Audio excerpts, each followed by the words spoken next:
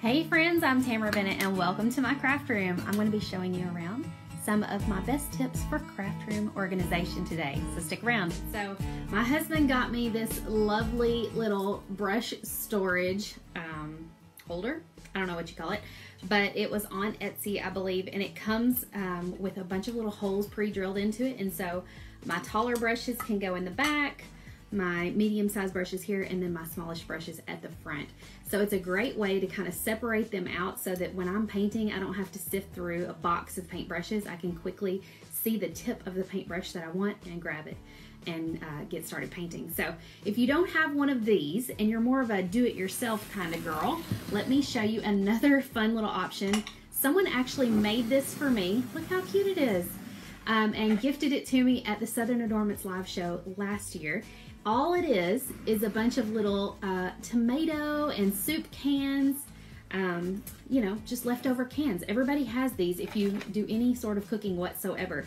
I believe there's 1, 2, 3, 4, 5, 6, 7. Now the key is to get cans of all different sizes. So you see we've got one of the really large soup cans here and one of the little bitty cans like you would get tomato paste out of here. And they have painted all of the cans and done cute little polka dots on them. And then they just put a little bit of glue on the inside to fuse the cans together. And then they wrapped the entire thing in jute string. As you can see, I even like put a hair clip on there because sometimes when you're in here, you need to clip your hair back. But this holds a lot of my tools. I've got like extra brushes here that wouldn't fit in my brush holder.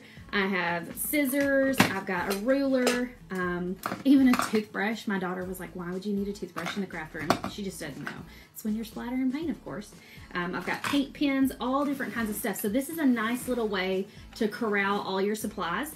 A lot of you guys probably already have like maybe one can or one jar sitting on your counter with all of this stuff in it, but this holds a lot more and keeps it all together. So if you're more of a do-it-yourselfer, this is a good option. And then on the other side of my craft desk, I have this Lazy Susan that I got from Sam's Club, and I love it because it has 2 tiers, and I have some of my larger bottles up here along with some of the smaller bottles. And then down here, I've got a bunch of my smaller bottles. And so while I'm painting within arm's reach, I can just rotate this and grab the color that I need. And I don't have to really stick them back in any particular spot. I don't have them arranged in any particular way. And of course, it's got a cute little chicken on top. And you guys know that I love chickens. So this is a nice little way to keep your paint nice and handy. And you don't have to dig to the back. You can always just rotate it and grab what you need. If you're like me and you hoard stencils, I've got this awesome stencil album that you can store all of your stencils in. They have little sleeves. You just slide them in and out. And it has tons of pages. So if you have a ton of stencils, this is the perfect storage system. Now it holds up to about 12 inches wide by about 18 inches, maybe like 16 inches long. And so lastly, I wanted to show you my craft desk. So I built this myself using 3 of these 9-hole organizers from Walmart. Let me see if I can angle it down and show you all of the storage this thing has. So it has this amount of storage on the opposite side as well. And so we just put them together in a U shape. I don't even have all the baskets filled yet. And we bought a piece of melamine plywood. I don't even know if it's called plywood. Melamine, M-E-L-A-M-I-N-E, from Lowe's.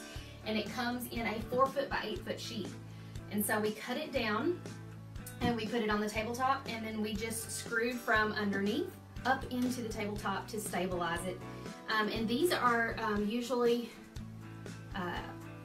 like they're open on the other side, so we put 1/4-inch plywood up against the back side of the U so that underneath I wouldn't kick things that were in each of these. On this end, I did not cover with plywood because I sit right there in the middle. So from where I sit and grab things from those shelves right here. So there's like buckets of paint down here I can reach through and grab, and it's the same on both sides. So on this side over here, I can reach through and grab my hair dryer and things like that. So it makes it really nice when I'm filming a video. I've got my Archon mount here, and here I have 2 of them that I use at the same time. I've got my backdrop, and then usually my ring light is just behind this little area right here, filming me directly on so that you can you know, get good lighting of what you're painting and what you're showing. You've seen the pretty side of my craft room. Let me show you the mess.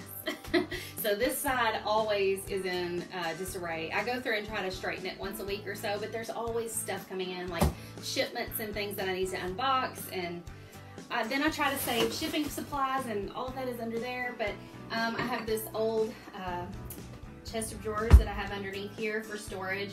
I've got my printer, my laptop, and then I have 2 cabinets. Each of these came from Lowe's as well. I have a ton of extra paint and stuff stored up here.